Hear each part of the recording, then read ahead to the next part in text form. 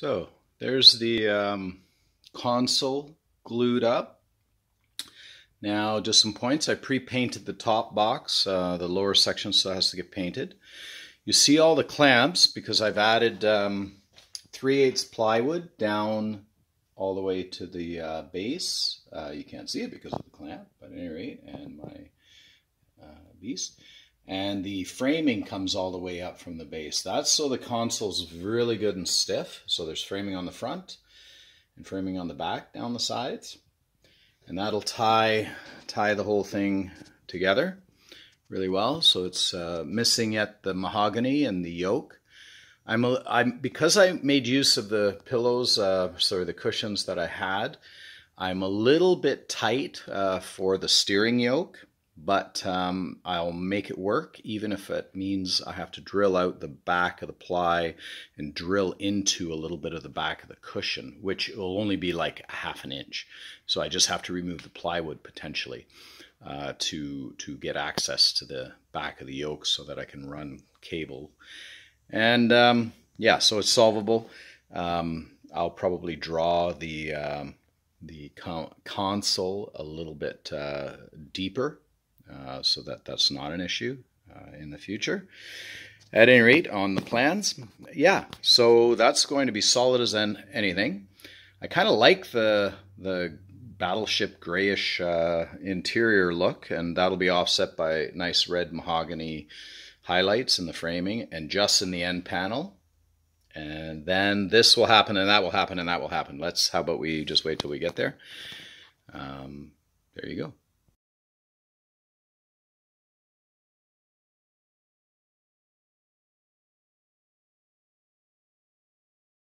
Today's progress is the windshield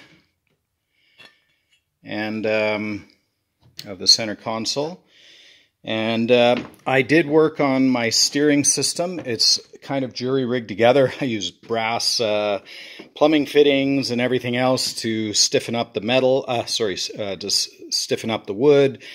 There's an aluminum ring there to, again, keep the wood from, because I had one of those old style drums from the cable style, and so I had to jury rig, though I didn't have the bearing or anything, so I've jury rigged that. It spins got a little wobble, so I'll work that out. It's not in there permanently yet. So yeah, I got spinning, so that's great. Sides are, it's just screwed in so that it can come out. I debate whether I'll actually end up fully gluing that part in, so I can always take it out, I suppose. I may cut myself an access hole from this backside. That would get rid of that ugly chunk of ply there too, so there's a good idea. People think, oh, that's a much nicer piece of ply than it is. So I made my own windshield brackets, and I had a piece of Lexan, and these screws are stainless, that came off of a piece of furniture, actually, and it was stored outside for quite some time and never rusted. So, and those bolts are stainless as well, but they all get painted out black. So I actually cut these brackets out of one of these. I believe it was. I collect interesting hunks of metal just because it comes in handy sometimes. So I did have to bend it. This was actually like this. And I had to bend it to suit my angle. But cutting it in half, was a bit of a chore. But if you're careful, you can do it. And then drilling it out and on and on and on. Yeah, so it's a mess, but I just clamped the chair temporarily in place here. But it gives you an idea. There's a good 12, 14 inches space. So it's easy to step in. I've got the floorboard. I oiled it again. Easy to step in. Sitting back, the windshield blocks your wind. I don't want that right now. So sitting back, it blocks your wind. But if you just tip up a bit, you're going to see the bow of the boat. Lean forward, whatever, so you can see down in the water. Stand up, and the windscreen's completely out of the way. I rode motorcycle for most of my life, and frankly, I never liked my windscreen to be up over my eyes. I like to be able to just it deflects wind enough when you're going along to just see over top of it.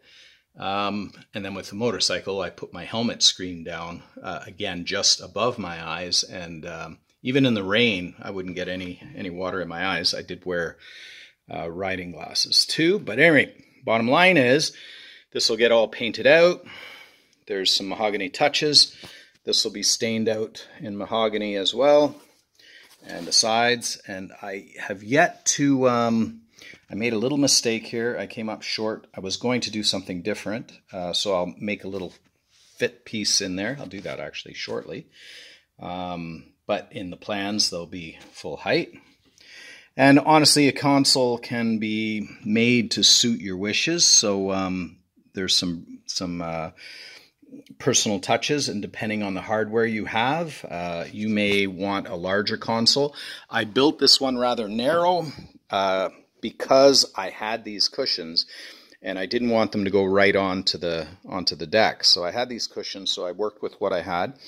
So there's lots of customization that no doubt will happen here. But making use of what I had, I think it came out pretty good. It's much stronger because these pieces come all the way down into the two main full-length frames and tie in. And plus, I added a 3/8 piece of ply here to continue the look as well. And that all is glued and laminated and will make it ridiculously strong. Yeah, I'm really pleased with the look here. Let's get out of the light and I can take a picture. Woohoo!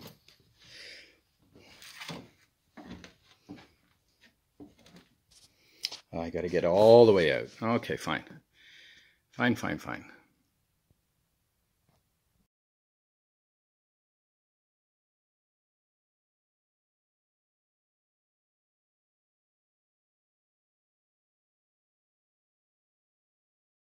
Quick look from the back side.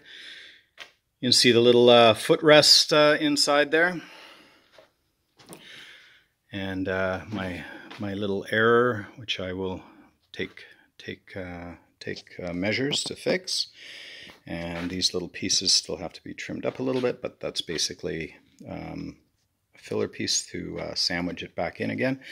Yeah, I'm quite pleased.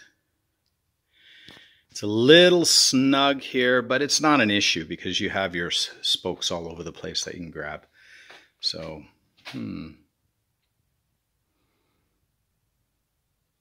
let's see. Nice.